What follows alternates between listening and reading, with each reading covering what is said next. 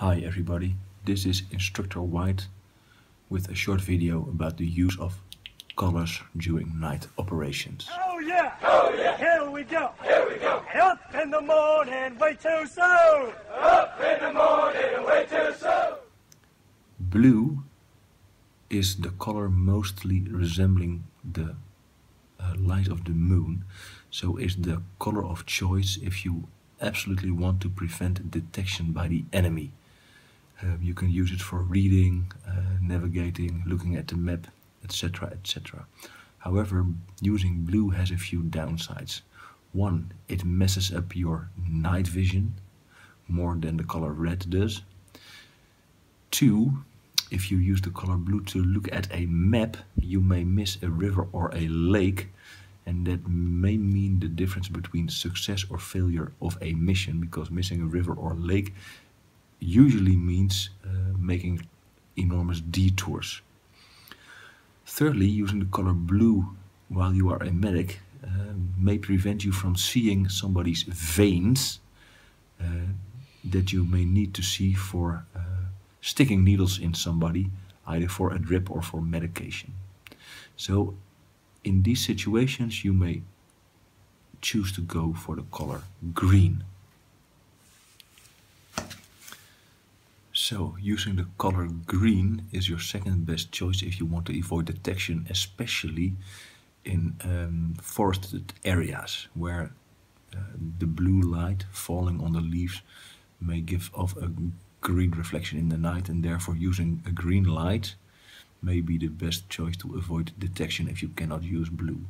And yes, using green also has a downside, especially when looking at a map, because you may miss a forest, for example, or a field. However, that is not as big a mistake as missing a river or a lake can be. Then why do you so often see people using the color red? Of the three colors, blue, green and red is the best visible in the night. So if you want to avoid detection, refrain from using red if you can. However, red is the best color to use if you do not want to mess up your own night vision. If you Google a bit on the anatomy of the eye and the way the color red is perceived, that means that by using red you are the quickest back to your night vision, which may take up to 45 minutes until you are readily used and your eyes have accommodated to the dark the most. Now, having said all this, especially for map reading, you may want to consider bringing a very low lumen light, like 10 lumens or less, which in the dark still gives off a lot of light, but if you cover it up a bit, you can use this light to read the map and make sure that you don't make any mistakes in your navigation or tactical decisions. So, to sum it up, for map reading, optimal use is a low level white light, followed by blue that mostly resembles the color of the moon, then green, and finally red that messes up your night vision the least.